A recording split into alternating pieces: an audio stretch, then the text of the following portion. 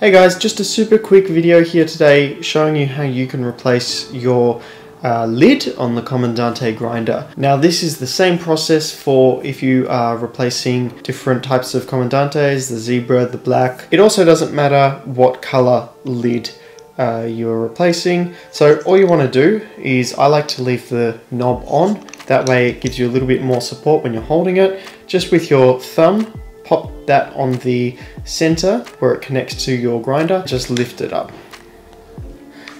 Maybe twisting will help, and there we go. Pop that back on. It's just the two parts, like that. Thanks so much for watching, guys. If you like this video, give it a thumbs up. Be sure to check out our other videos, and we'll see you next time.